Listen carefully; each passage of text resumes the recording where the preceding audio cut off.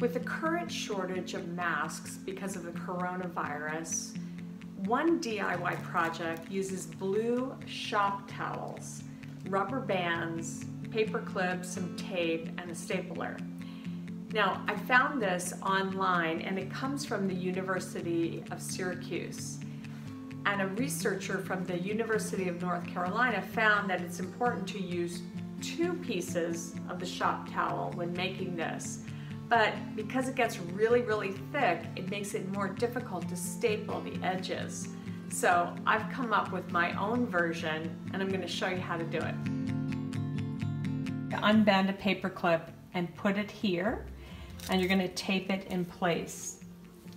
What I found when I was making this, that if you use 2 pieces of shop towel, what happens is that once you start to fold it, you won't be able to staple it. So I'm going to fold this together a couple of times, and then what you'll do is you'll start to make your accordion folds back and forth like this.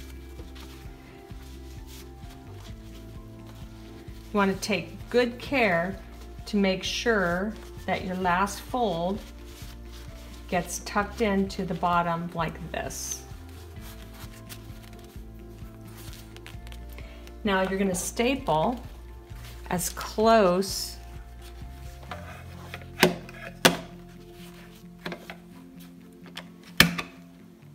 to that edge as possible, and you're going to staple the other side as well. Now you'll take these and you'll tear a little spot here. That's where your rubber band goes. So put the rubber band here, and then you're going to make a couple of staples, 1 and 2. You'll do the same thing on the other side. You'll open it up, put your rubber band, and then put 2 staples in. Now you have a mask that you can use several times, and it gives you a good seal.